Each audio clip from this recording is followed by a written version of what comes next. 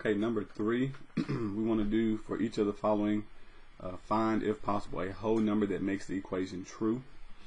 Okay, so the way we teach this is we begin to work backwards. So sometimes you might be able to figure these out. So A,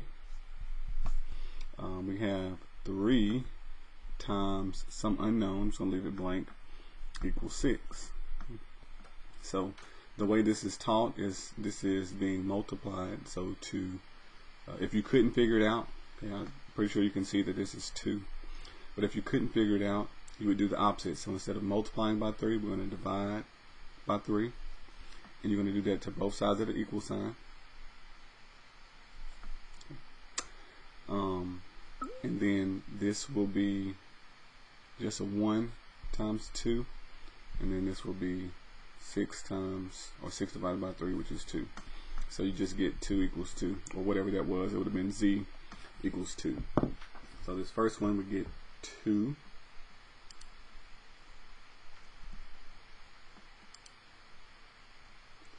Alright, on part 2, we have to select the correct choice and then fill in the box.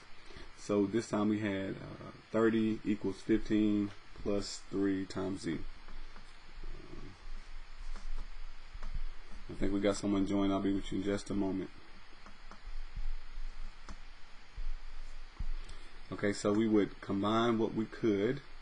So the actually you couldn't, because you have to do multiplication first, and 3 times z, you will not be able to add those. That's what most people want to do, but you have to follow order of operations. So we're going to work backwards. We're going to subtract 15, and that will go away, and 30 minus 15 will leave us with 15. And then we have 3 times z, or you can just write it as 3z. And then to undo multiplication, you divide by 3 here. And whatever you do to one side, you do to the other. And then that will leave us with 5 equals z. Okay, so we do get a solution for this one. Z is 5.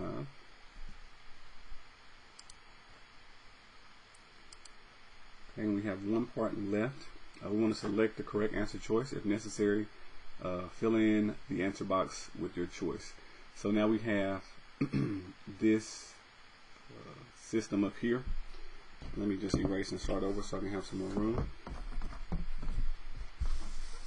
So throughout this section in the book, you've probably seen some of those properties.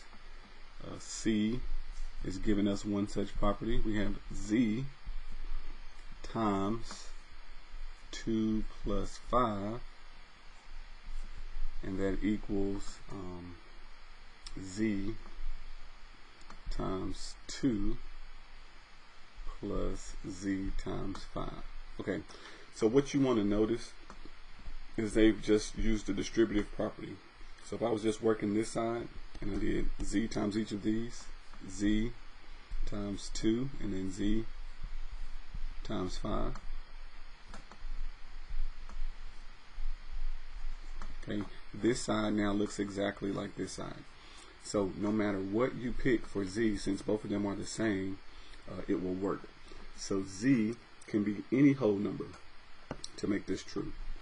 So any whole number will make this equation true. So no matter what you pick for z, it's going to be the same on both sides.